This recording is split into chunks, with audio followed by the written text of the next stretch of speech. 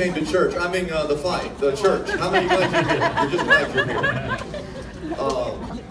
You know, we do this, Manny, y'all need to know this. But Manny's not always been a Christian. And he was a wild person. And his life was in shambles.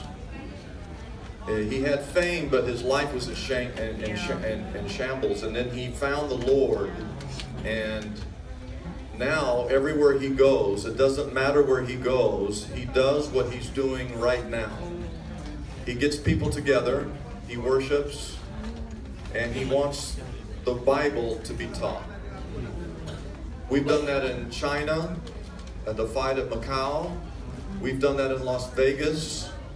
The same thing happened in Las Vegas. Last 3 or 4 fights. People come to watch the fight, they hear about the chapel, they come to the chapel, they hear the worship, they hear the message, and they get saved. Can you imagine that?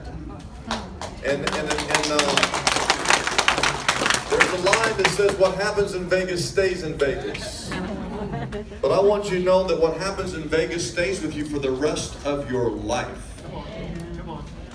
And we always talk about, Manny, when they come to Las Vegas to the fight, but they hear about the chapel, they come to the chapel and they get saved. When they go back home and their friends say, hey, what'd you do this weekend? They go, I went to Vegas.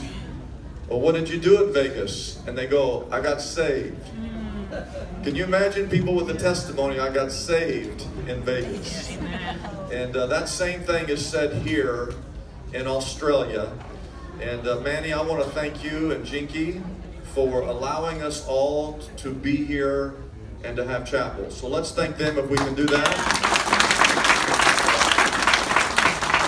And then Skip is here, who is the pastor of a church here in Brisbane called Worship Center in Karina. Skip, I want you to stand for just a second. This is where Manny went to church this last Sunday. Manny goes to church every Sunday. It doesn't matter where he is, he goes to church. And this Sunday, he went to Skip's church. And Skip, you're a wonderful preacher. You did a wonderful job preaching on Sunday. And if you're in this room and you don't have a church and you live here, because Manny's going back to the Philippines, I'm going back to Los Angeles. But if you live here and you're looking for a church, you need to go visit the Worship Center Church in Karina and hear this brother preach. He's an excellent preacher. So last night, how many of you were here last night? Raise your hand. How many of you were not here last night? Raise your hand if you were not here. Oh no, look, most of the crowd. All right, let's put the first slide up here. Last night, we started a series. It's four parts. Last night was part 1, tonight's part 2. Tomorrow night will be part 3. Saturday night will be part 4. It's called 3 Days That Changed the Entire World.